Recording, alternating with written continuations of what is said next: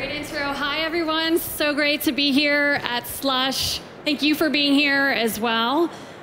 We're going to talk today about the journey from your product insight, your idea, all the way to your first customer.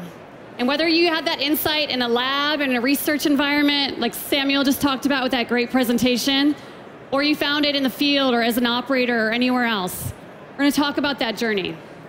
I'm Lindsey Scrase, the Chief Revenue Officer at Checkr.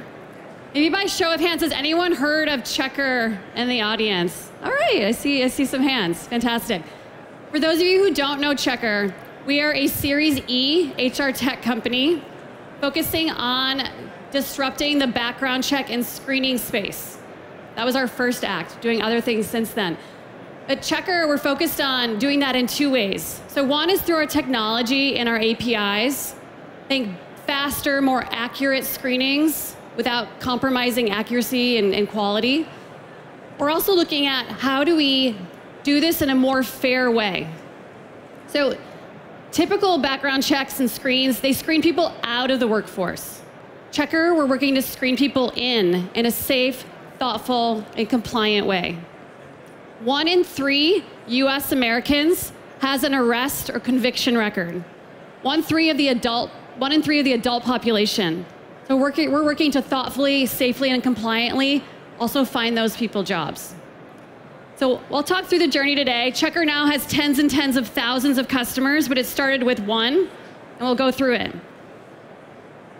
I'm sure you're acutely aware that getting your first customer is such a pivotal moment for you as founders, as startups. And it's that moment where you could take a kind of exhale, you put a ton of work, risk, and time into this, and you've got someone in the door. It also is an incredible opportunity because these early customers, they can become your board of advisors. They have skin in the game, and they have a vested interest in your success as a company. And they can help give you insight into product development, into what value is resonating, and how to position as you scale. It's also cash in the door, which obviously is important. So I'm going to talk through three key themes today. The first one is translating your insights into customer value. This is about taking your idea, your product, and making sure that that adds value for your potential customers.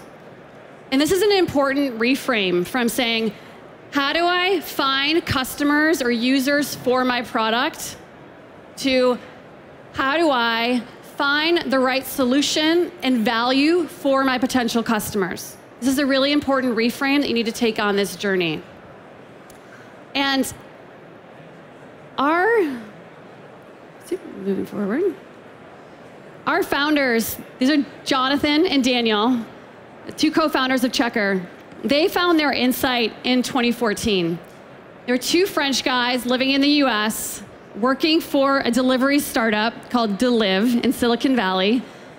And as you know, back then, this was the rise of the gig economy, the on-demand economy, where finding the supply side, the earners, the workers, the drivers, the delivery folks, is just as important as finding the customers and the users.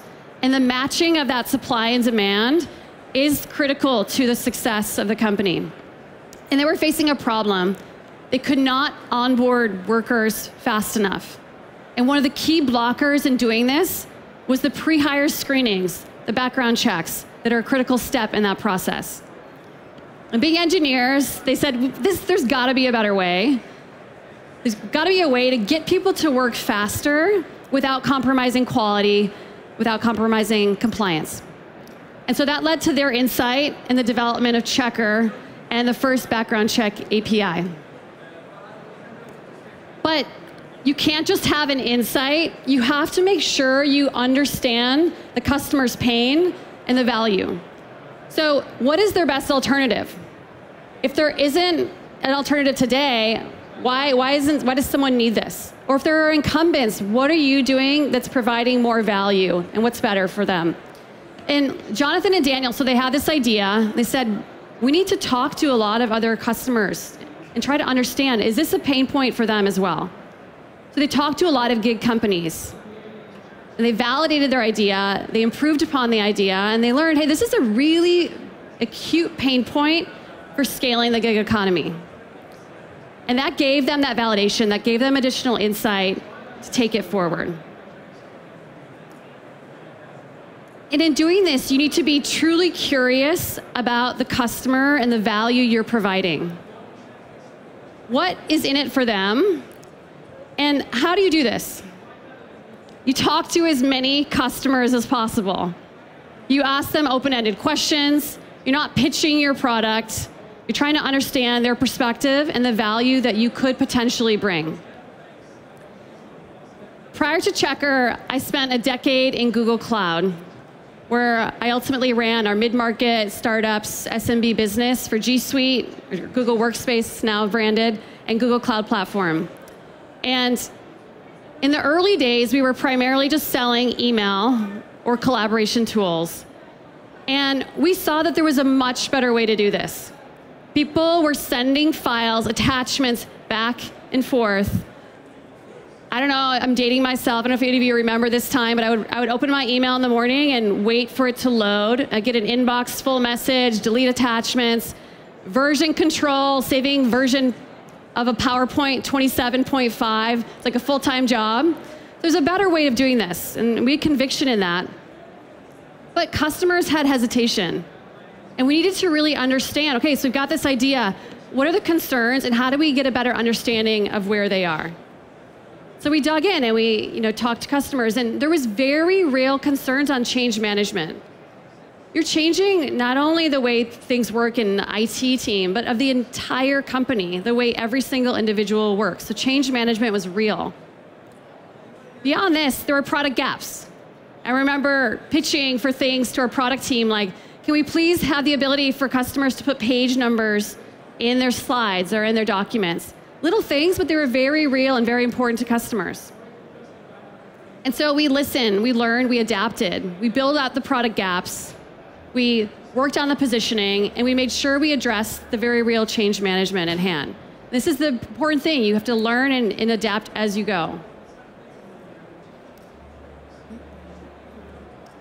The second theme is being focused and tenacious in your customer acquisition. So once you have clear insight into your product market fit, you know your value, you've done deep discovery, how do you go out and find those first customers? And the answer is that there's no one-size-fits-all approach here. It's going to depend on your go-to-market, your ideal customer profile, and how you're going about customer acquisition. But what I can say is that no matter what your strategy is, it's really important at the beginning to be very focused. If you're going after everything, you're going after nothing. So you really need to start smartly. And I've advised early stage companies who are going after maybe 6 or 7 different countries or markets at once, and they don't even have traction yet in the first. Or you're going after every single segment when you still haven't figured out the perfect fit and strategy for one. And if you're doing that, you're diluting focus, you're spreading your team too thin, and you're also missing out on a really critical learning loop. In those early days of customer acquisition, you have to continuously get feedback, learn, and adapt as you go.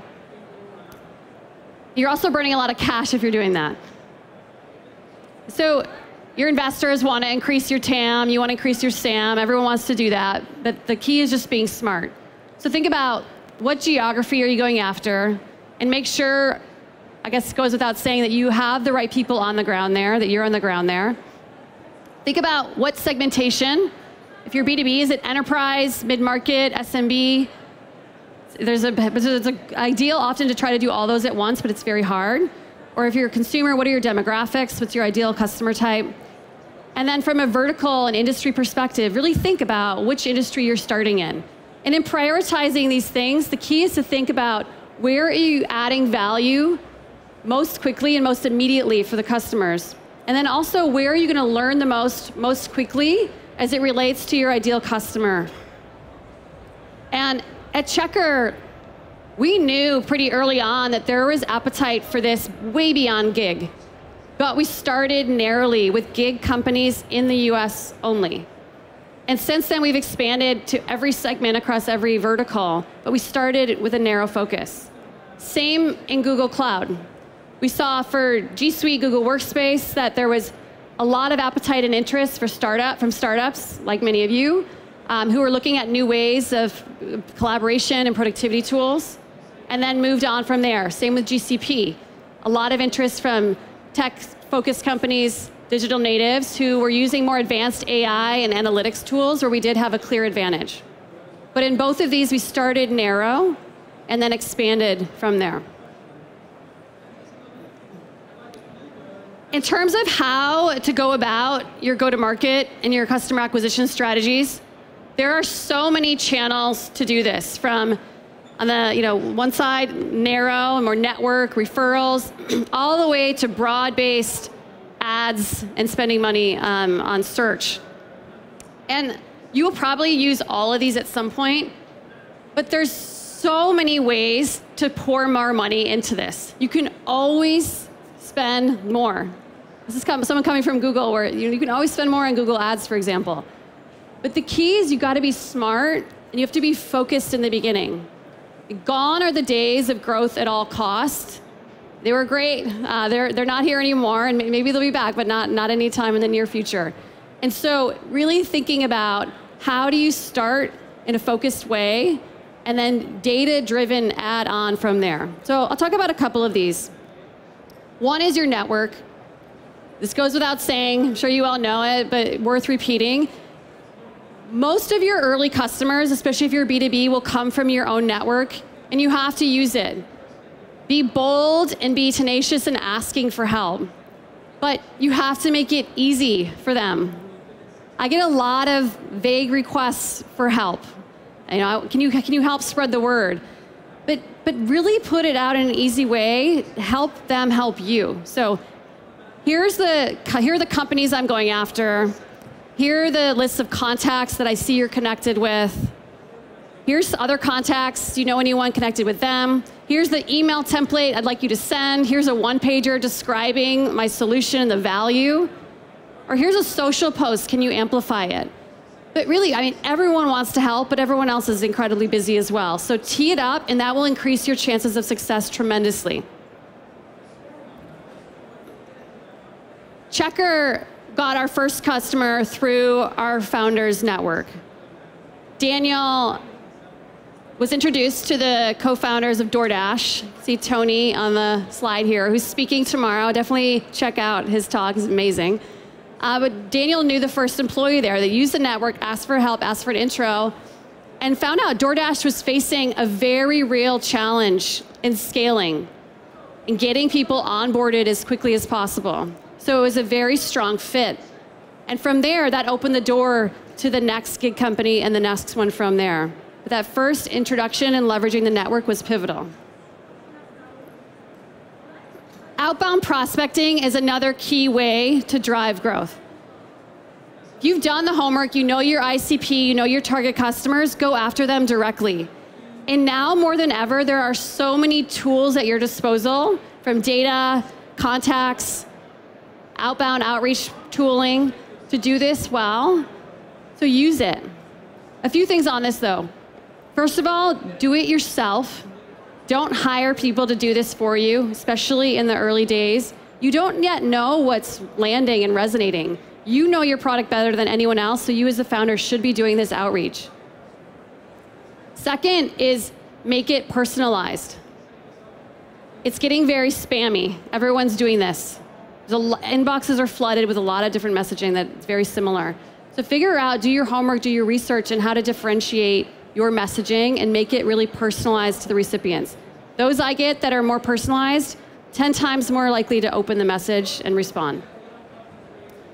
And then be tenacious. Often these deal cycles can take 6 to 12 months. And you have to really push hard. Multi-touch strategies. Our CEO founder was doing the outbounding at Checkr himself, and we had a target customer on our list. He reached out to them, I think 7 or so times in a multi-touch cadence over several weeks. No response. A month later, no response. 5 months later, the customer reaches back out. and says, hey, sorry, I've been very busy. I saw your name somewhere else. I'm interested in chatting. We acquired this customer, and they're one of our most important customers to this day. So you have to plant a lot of seeds and know that it will take time to cultivate. And then there's a lot of other channels you can layer on from there to increase awareness of your company in your key target markets. So partnerships are a really great way for brand awareness, also for customer acquisition. But you have to be very targeted here. You could spend a lot of time building partnership networks, building integrations. Focus on where there's very strong overlap in terms of the customer profile you're targeting. Events are also a really great way. Events are back post-COVID, which is fantastic. You're here at an event, which is a great step. And these are great ways, but you got to be focused. So at Checkr, there were 2 gig conferences that existed, and those are the 2 events that we went to, and that was it. And even if you don't have money to spend on a presence or one of these really nice booths, going to the event can be a high ROI activity. Couple it with your outbound strategy, get the list of attendees, and arrange meetups around the event. It's a really great catalyst. People are stepping away from their day-to-day, and they have time to meet. I see a lot of folks are doing this already at Slush, and it's a great opportunity. PR is another area that I would not recommend investing in at an early stage, but you want to be aware and on the lookout for opportunities to get some visibility for your company. This can be great at fundraising moments, new product launches. Your investor network is a great way to tap into to make this happen. And Checkr, in the early days, we got a piece in TechCrunch about our innovation, which was a great awareness to our target market. We got inbound leads starting to come in from this. One of those leads was from Uber, who was a target account that maybe we'd get someday in the future, but they reached inbound after seeing this article. So this can be opportunistically applied, but again, don't invest in a PR machine, obviously, in the early stage. And then once you acquire these customers, it is absolutely critical that you can reference them. You've spent a lot of time acquiring them, and you need to use their names as you expand further. Gives validation, social proof, and it can be really hard when you're signing that first customer or customers to then ask for something else from them, but do it. It is absolutely critical, and you'd even be willing to negotiate away something else to get that. In Google Cloud, as we went into new markets, we'd work to make sure we landed a marquee customer and then did a lot of press around it. So they weren't even not just a reference for individual customers, but there was a halo effect, and customers thought, hey, if Airbus or Deutsche Bank or Home Depot, they're doing their research and homework, maybe I should consider it too. And at Checkr, when we were expanding into gig, there we go. Having the ability to reference customers like Uber, DoorDash, Grubhub, Instacart, this was critical in being able to expand further into the next 50, 100 gig companies. And then as we expanded into new industries and verticals from there, having key logos across each industry was incredibly important and was an amplifier to our sales process. So get the referenceable customers and then make sure you incorporate those into your sales process. All right, the last theme is one that I really like, because this is you've got the customers in the door and it's more in your control, is manifesting customer success. And it's expensive to acquire these early customers. You spent a lot of time, blood, sweat, and tears to do so. And it is absolutely critical that you make sure that not only are they successful, but they are advocates for you and your product and your company. And to do this, you may need to do things that are completely unscalable in those early days. You may need to do things that you would never do for another customer and you know are not repeatable. And that is totally okay. And this might look like much deeper customer success or customer support engagement. It might look like custom product development with and for the customer. And it will certainly look like much deeper engagement from you and from your teams in the beginning. And this will be a differentiator, especially if you're going in against existing incumbents.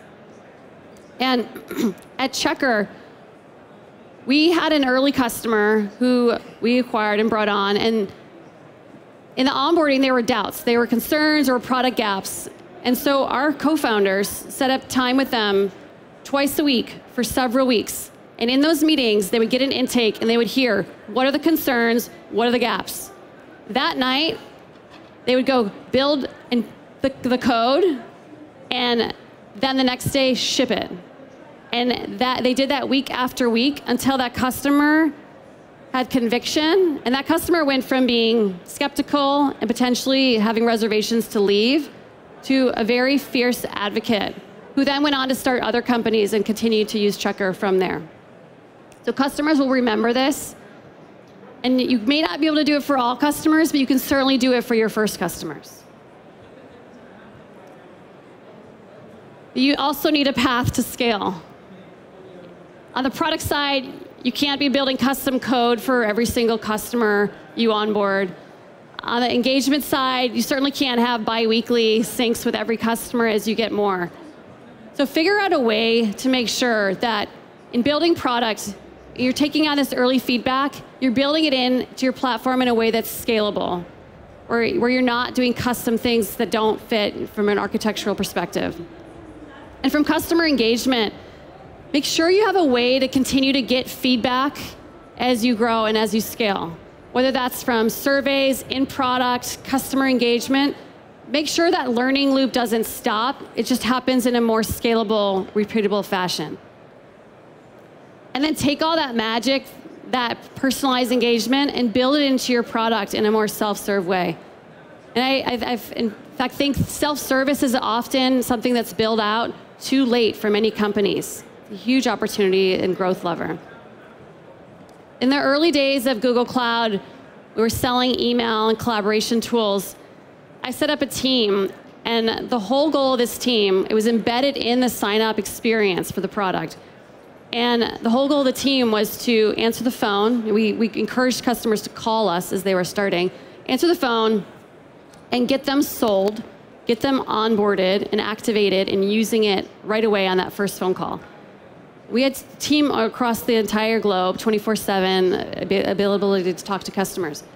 And we knew we had a stated objective that the goal of our team was not only to delight the customers, but to work ourselves out of a job, to make the experience so good and to take the feedback from the customers, build it into the product with our product teams, such that customers didn't need to pick up the phone. And we did just that.